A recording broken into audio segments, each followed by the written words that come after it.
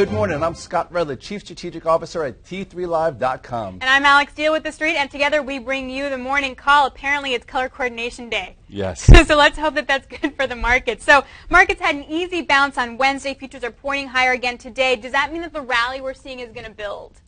That's a question that all market participants must ask themselves now, because when we came in, Monday was that last move lower. We went from about 1370 all the way down to the 50-day moving average. So on Tuesday, we're like, what we want to see is we want to see it slice the 50-day. That's a good area to cover your shorts, considering 1370 to 1320, 50 handles.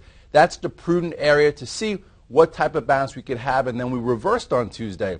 With that reversal, we talked about key stocks that acted well, that led the market while the indices were making new lows. So then yesterday, we had a nice, powerful up move, about 12, 13 handles. And now today we're up a little bit.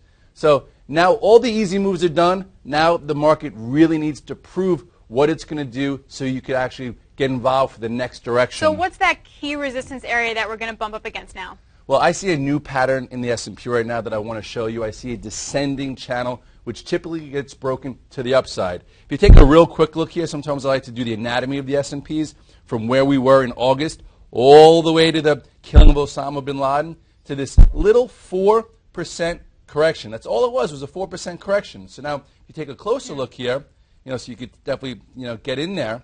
This was, the break of the 50-day where we came back above, and now you're seeing a very tight downtrend here. After holding this recent time, remember we broke this downtrend? Nice move. Well, here we are again. So I think you have to look at this 1348 to 1352. If we could get above there and hold there, and we see some of these leading stocks continue to build these higher level consolidations and start breaking out to new highs, I got to believe the indices will follow and will be at new highs at some point, maybe this summer even. You know what's interesting in that big run-up that you just showed on the chart is that it corresponded with when rumors of QE2 started flying around, and now we're wrapping it up. Right. So, I mean, obviously we might not sell off all the way down to that level, but that's a very interesting correlation, don't you think? It is, and right now what's good is that the market knows when it's going to end. Everyone has enough time in order to figure out what they need to maneuver moving forward just in case. So at this point, we've discounted some of this last move, so we're not at the highs going into the end of QE2.